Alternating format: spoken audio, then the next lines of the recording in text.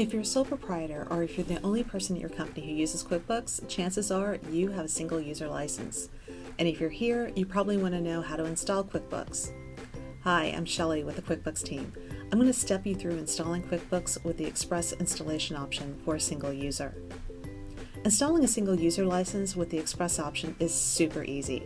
Just start up the QuickBooks installation and check out the license agreement and accept it when you're ready. From here, all you do is select Express.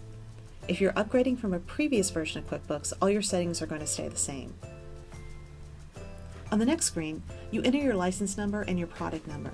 If you bought QuickBooks in a box, these numbers are in the packaging. If you downloaded QuickBooks from the web, you'll find these numbers in an email that Intuit has sent you. Now the installation's going. And I gotta be honest with you, when you do this, it's going to take a while. So just look at it as an opportunity to grab a cup of coffee or perhaps catch up with some friends on Facebook.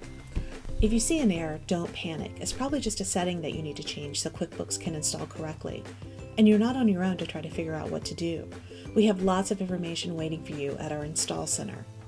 So now QuickBooks is installed and you are ready to go.